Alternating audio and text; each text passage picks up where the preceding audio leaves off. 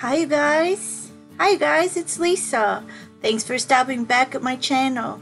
Today we're making a small piece. I was making it for a gift for my friend Cindy, and we're making it on 3/4 inch MDF board, and I believe this is 5 by 5. I really like the size, and I like that this piece is standalone, so you don't need to have it framed. I think that's kind of fun. Putting down my collage papers, and I put a lot of music notes in the back there, and a ruler, and this little piece that says the Lord's Prayer, because I have a prayer for my friend Cindy, and I'm hoping that she's up and at 'em as soon as can be. I'm using some Sean Petite stencils.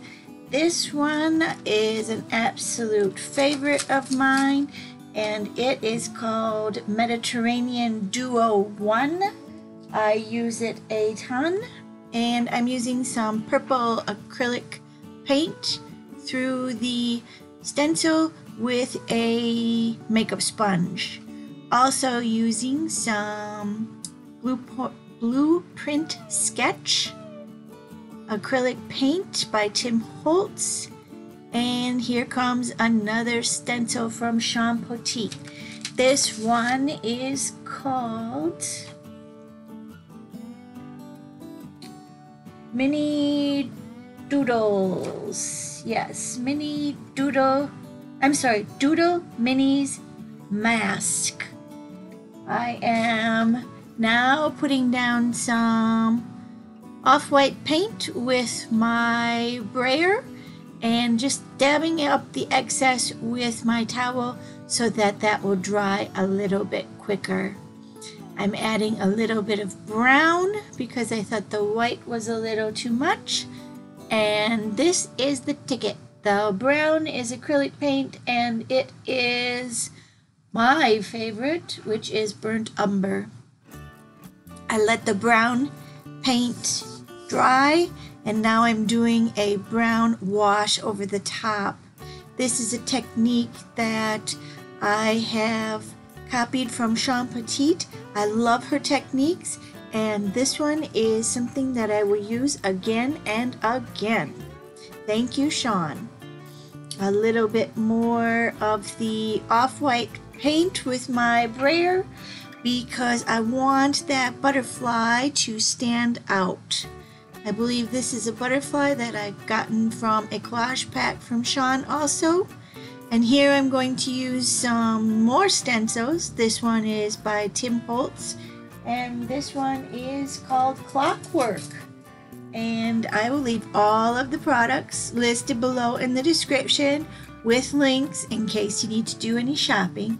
And of course I will link all of Sean's stencils also, and you'll be able to get those at your leisure.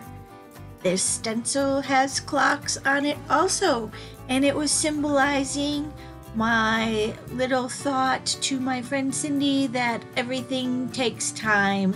We can't rush it. We just need to let God do his work and take time, and everything will work out. So here we go, putting that butterfly on top of that, checking my placement, and then another beautiful stencil by Sean Petite, and the bottom there it says believe, and this is script fave words 2. It's got grateful, journey, believe, grateful. What a beautiful stencil.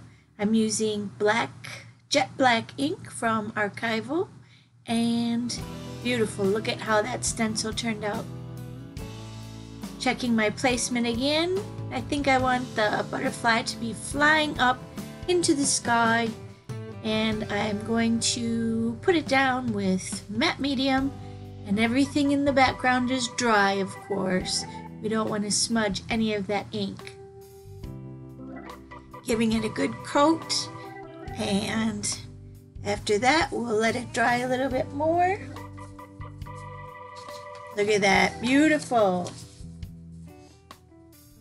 Using my General's charcoal pencil, and it's a 6B extra soft, outlining everything of the butterfly. And this really makes butterfly pop off of the piece of art and looks like it's flying into the sky. Got a little dark on the edge there, so I just used my wet cloth and wipe it up a bit until it's the way I like. This is a real fun piece, super quick, easy, and really great for a nice little gift.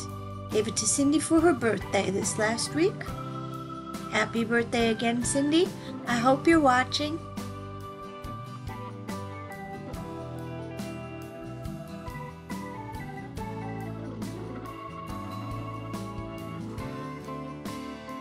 Oop, little bit of paper that was excess on there, and we're going to edge of course, the edges with my Marabu black art crayon. This gives it the finishing touch that we're waiting for. Using my white pastel pencil and putting in those highlights. And wow, I really love it. Quick and easy. Probably only took me maybe 30 minutes, 35 minutes. It's all about the dry time and having it dry between the layers. So putting a little bit of charcoal pencil around the believe sentiment and a little white highlights.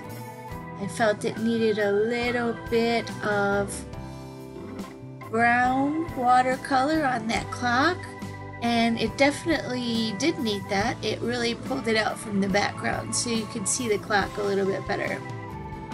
What do you think? Please leave comments below in the description area. I'm going to put some white splatters on here, I'm thinking. Yeah, I did. That always makes it look super great, white splatters. Just be careful so you don't smudge them. Hope you liked it. Please subscribe, and we'll see you again next week.